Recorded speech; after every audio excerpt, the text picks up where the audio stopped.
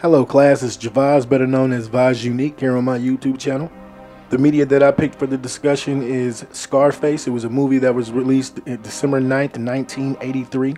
I didn't get to watch it till I was 10 or 11 years old, but I remember we had just moved to Vallejo and we had this Betamax. It was a Betamax back then, not VHS, Betamax, Google it.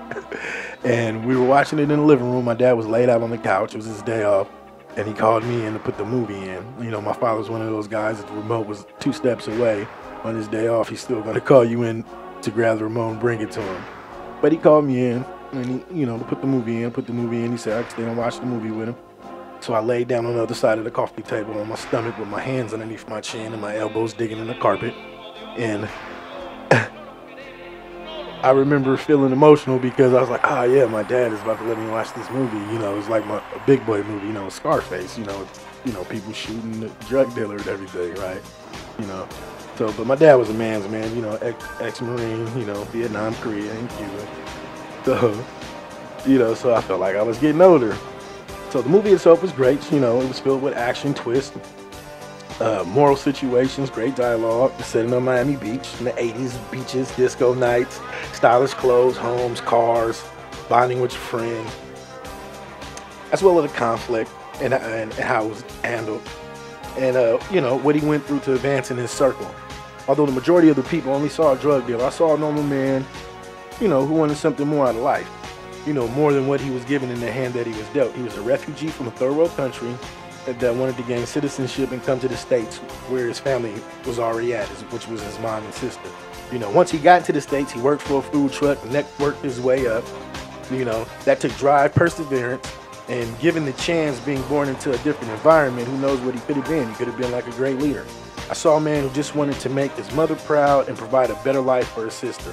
Kind of like a father figure, not the life that he lives, but even though he makes money negative way, he wanted to use that to help his family in a positive way. So I saw a hero that did what he had to do to live his life because he wanted to live in comfort and provide a comfortable life for his family. No one wants to suffer. No one wants to struggle their whole life. That's universal. Like every story, a kingdom rises and it falls. It was a hit ordered.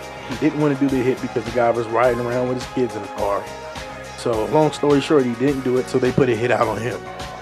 Once the hit out was put out on him, of course they got him, and he died, and I cried. And I remember my dad shocking me with his deep voice because I forgot he was behind me. He said, "Hey, what's the matter with you?"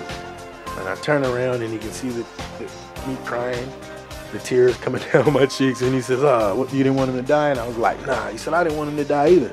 But then he explained to me the consequences of choices that we make in life, whether they're good or bad, or even though, sometimes he said, the road to hell is built on good intentions. Sometimes we cut corners to try to do the right thing, but they all still have consequences.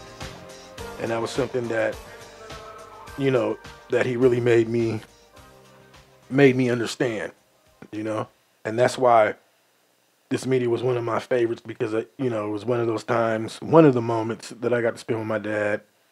And, that was not getting scolded or yelled at or told to do something. And that we were bonding and teaching me something. And, that's something that I can take with me for the rest of my life. So I believe that's what movies do. Movies entertain, but they also bring families together. Like somebody can be doing homework, somebody can be outside, and then we can all call everybody in when it's like a movie coming on. So I hope you enjoyed my discussion, and there'll be more to come. All right, see y'all later.